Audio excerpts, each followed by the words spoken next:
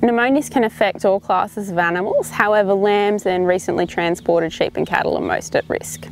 So pneumonias typically present during consecutive hot dusty days in January and February, with a lot of our clinical presentations being in sheep being a tail of the mob forming, some lethargic lambs a lot of the time, and also we will see some deaths. The level of coughing in the mob is highly variable, but it's generally always observable.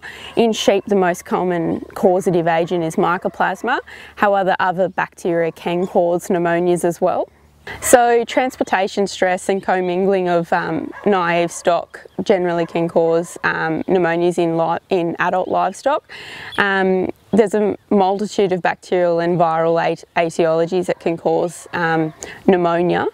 Clinically, you may see recently transported animals having a check in weight gain. They may be lethargic, they may be dull. You may see increased signs of exercise intolerance, and you may also see severe respiratory distress with livestock having their head stretched out, panting, that type of thing. They may go down and they may die from it. Gross pathology of pneumonias is really highly dependent upon the type of etiology, whether it's bacterial or viral, or a combination of, and what it's associated with. However, generally you'll see things like consolidation of the lung parenchyma. You might see fibrin, you might see purulent or pussy material.